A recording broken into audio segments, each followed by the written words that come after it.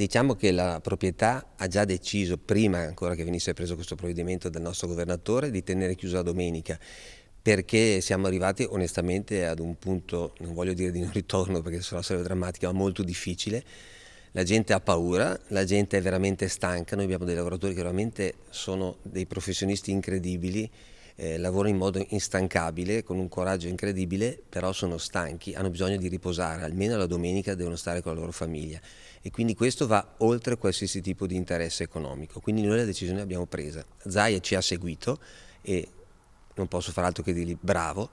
però io devo dire ancora di più bravo ai nostri collaboratori che si impegnano veramente con una costanza, stanno dando l'anima, diciamo la verità, rischiano anche la vita perché bisogna essere sinceri, sono a contatto ogni giorno con un sacco di clienti e nonostante tutto hanno sempre il sorriso.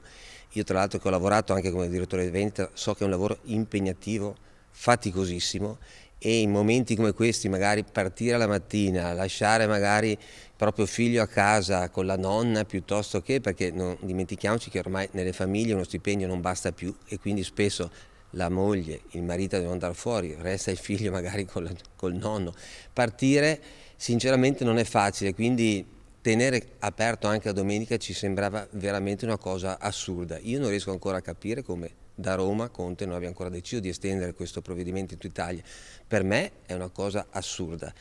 Io dico, quello che potevamo fare l'abbiamo fatto, sono orgoglioso di lavorare per questa azienda e per questi fratelli Fossa che hanno deciso in primis, andando contro una logica economica.